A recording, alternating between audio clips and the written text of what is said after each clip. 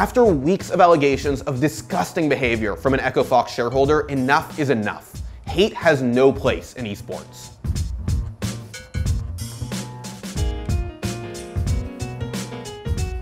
So, let's start from the beginning. Last month, Dexerto's Richard Lewis reported that Rick Fox was trying to leave the esports team he founded, EchoFox, due to alleged racist behavior and threats made against his family by another then unnamed shareholder. Dexerto's reporting continued over the following days, revealing that the shareholder in question was a man named Amit Raizada. Now, Raizada released a statement in which he admitted to lobbing racial epithets at former EchoFox CEO Jace Hall, but he also said that he never threatened Rick Fox's family. If the emails that Dexerto published are real, then the things that Raizada said to Jace Hall are pretty terrible. But then Dexerto published emails allegedly sent by Raizada in which he clearly threatens Rick Fox's family. So that was a fucking lie. Now it actually gets worse from here. A news site called Upcomer published texts in which Raizada allegedly sent anti-Semitic insults to a former business partner. Rick Fox responded by telling TMZ that he's willing to stay with EchoFox if the organization removes Raizada, though he also said that, unfortunately, it's not as easy as it sounds. He has rights as well, you know.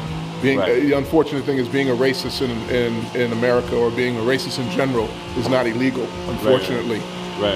And so he has his own economic interest and his own rights. So no one's going to trample on his rights, but I have my rights as well. Now that brings us to today, where literally as we're recording this, Riot has made a statement about the whole EchoFox situation. Riot says that the LCS has concluded its preliminary investigation into the alleged comments made by a member of the EchoFox ownership group. Hate speech, threats, and bigotry have no place in the LCS. We have directed EchoFox to take appropriate corrective action within 60 days. If EchoFox does not take action by removing any individuals whose actions violate league rules and agreements within the required time period, the league will take formal action that may adversely impact the future of EchoFox in the LCS. In English, EchoFox needs to get rid of Raizada or Riot will take action against them. Oh, now you fucked up. Now you fucked up. Now you fucked up!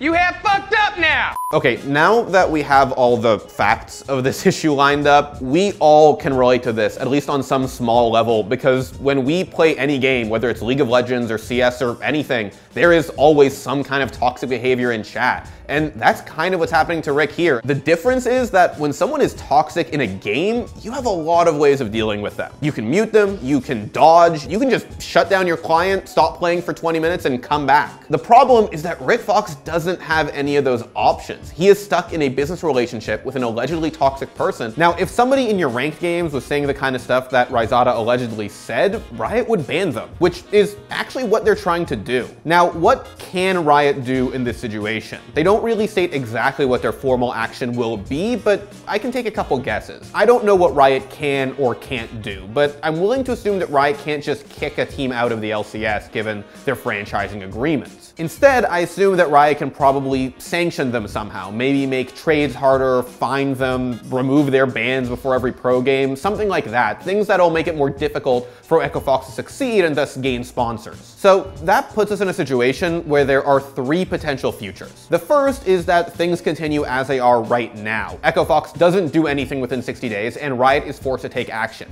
Now, nobody wins in this situation. Riot doesn't win because they don't want to take action against one of their teams. It looks bad for the league, it's bad for their branding, it's not healthy for the LCS. EchoFox doesn't win because whatever actions Riot takes against them will make it more difficult for them to win and be a profitable company. Esports as a whole doesn't win because one, we lose Rick Fox, who's been a great face for esports. They are digital athletes, they're professional digital athletes. And two, we're left with somebody who's allegedly said some pretty terrible stuff. The second possible future is a pretty good one. In this future, Raizada steps down, EchoFox is in the LCS without any actions taken against him, and Rick Fox stays on with the team.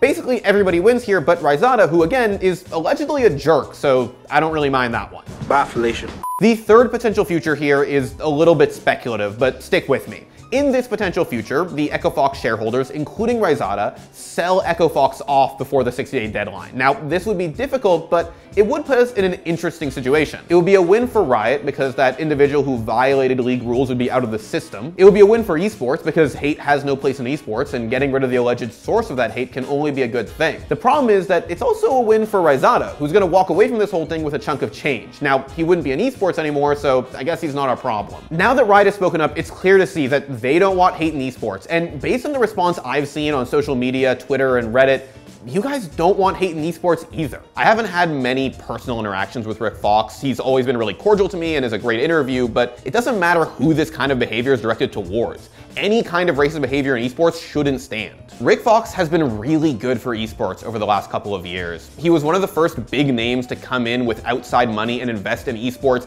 He shows up to all his games. He's just a really incredible face for esports, and losing him for any reason sucks. Fellow team owners have spoken up in support. Fans don't want to see Rick Fox leave, and that's the kind of thing that gives me hope for esports, that we won't stand for racist behavior in our scene. I don't know if it's proven or not, but if that's true, like, fuck that person. There isn't any place in esports for racism or anti-Semitism or threats against people's family. There isn't any place in it for any kind of terrible behavior at all. So what can we do? Well, honestly, I think we should do what I've already seen people do on social media. People on Twitter and Reddit have already been speaking up against behavior like this and in defense of Rick Fox. So now it's up to the Echo Fox shareholders, and hopefully we can convince them that hate has no place in esports, or at the very least that the alleged source of this hate will finally step down.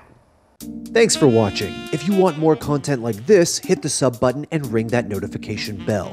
For unique bite-sized videos you won't find anywhere else, hit up our Instagram, Twitter, and Facebook pages.